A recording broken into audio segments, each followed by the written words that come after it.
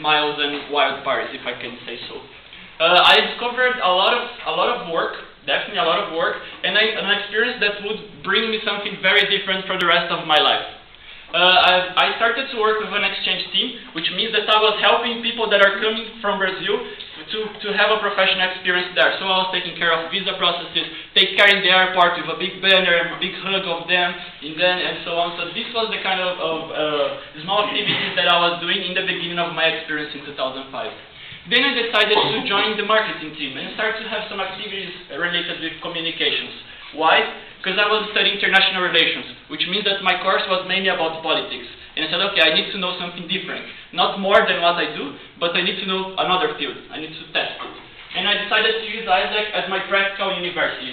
So usually I say that I'm graduated in 2 universities. I'm graduated in international relations. I hope I will do someday. And I'm graduated in AIESEC University, which means that I have a lot of knowledge in administration, in management, and in different fields of business work. Between this marketing team and this communication team, I developed a lot of activities. For example, for you guys to be here someday, you have leaflets in front of you.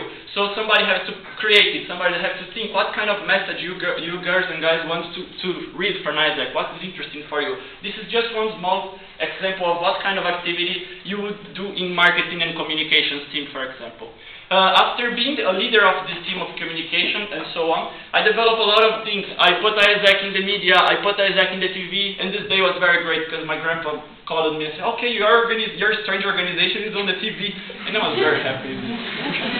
Yeah. And then after I finished this leadership term, ruling the team of communications, I got quite addicted to these leadership things.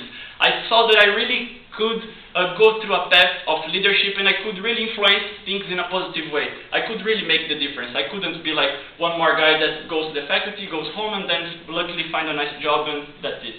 I wanted something else. I wanted something different.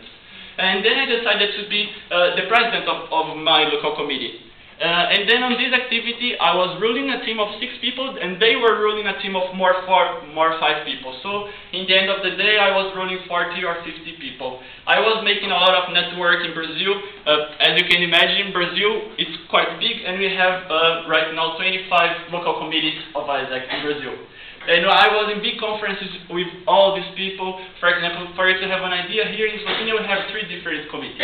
We have a committee in Ljubljana, on this faculty, we have a committee in Kram, and we have a committee in Maribor. And we have the national committee to coordinate these three committees and facilitate the synergy between them. After this year that I was president of AIESEC in Brazil, I decided that I liked this game and I wanted to play it a little more. I wanted to play a little more, not because I was postponing the serious life or because I was too lazy or too not brave to go for the market or to do something like this. I postponed it because I was looking to my classmates and I was really seeing that I was different, that I was going for a path that they wanted to go, but they didn't know how. And I was really living this path.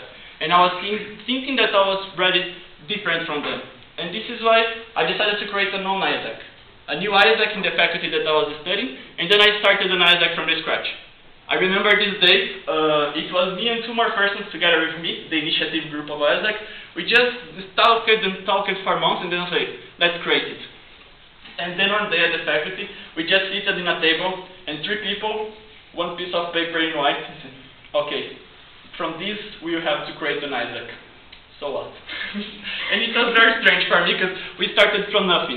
And then it came meetings with the dean of the faculty, meetings with the professors, meetings with the students, meetings with the companies to support us, and so on, meetings with the media to promote AIESEC in our faculty, and so on. And it was very, very, very hard experience. And at that moment, I decided to experience a different thing. I decided to experience the talent management area, which means that I was responsible for the marketing processes and for the HR processes. Which means that I was involved in the selection of the members. As you people are here to be selected in AIESEC, I was there in the other side, in the backstage, providing what kind of people do we need. Oh, we need people with this background, so we're going to find these people on this faculty. We need people with this background, with this background. So this was my main backstage job that I was doing in Brazil with this new local committee.